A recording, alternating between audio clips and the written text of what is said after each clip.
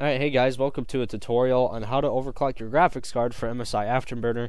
And I currently have an AMD graphics card. This program will display your graphics card differently across multiple different platforms and graphics cards and stuff. So for NVIDIA graphics card, you can adjust your shader clock and a couple other things as well. AMD, and it depends on the model of your graphics card as well. I believe this supports graphics cards all the way down a couple years back. Might be until like 2009, 2008 graphics cards, like the HD Radeon 3000 and up, and GTX whatever and up. I don't know. So MSI Afterburner is a great overclocking program. It's nice and simple. It looks clean. It's very, very light on your system.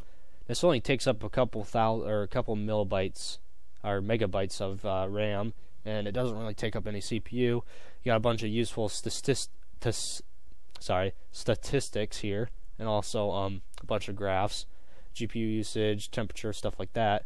So to overclock your graphics card, there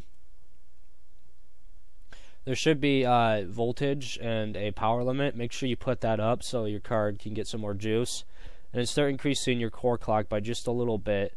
Just remember that this affects everybody's system differently, your model of the graphics card and such. Everybody's temperatures, you should be aware of that. And also, if your power supply can also handle this. With the risk of overclocking, you know, there's a lot of risks that come with it. It also affects the lifespan of your graphics card. Overall, overclocking your graphics card only squeezes a couple more FPS.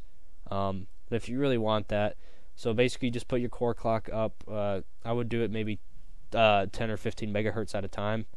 You can also look at your card's manufacturer, and you can see a recommended boost clock, and then you can put it up to there. And then also you can overclock your memory.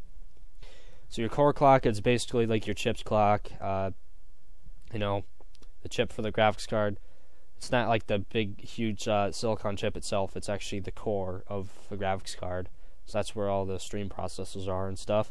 And then your memory clock, that's basically like, so you know how graphics cards, they have memory.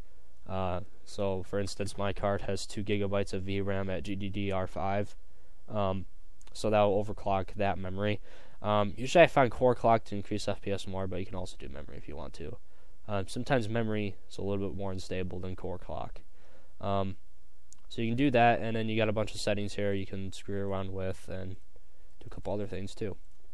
Alright, so hopefully this tutorial helped you out. Thanks for watching. Make it nice and quick for you guys. And I just found out that this program supports my Logitech G510S for the onboard display. So I have like CPU and GPU temps on there and usages.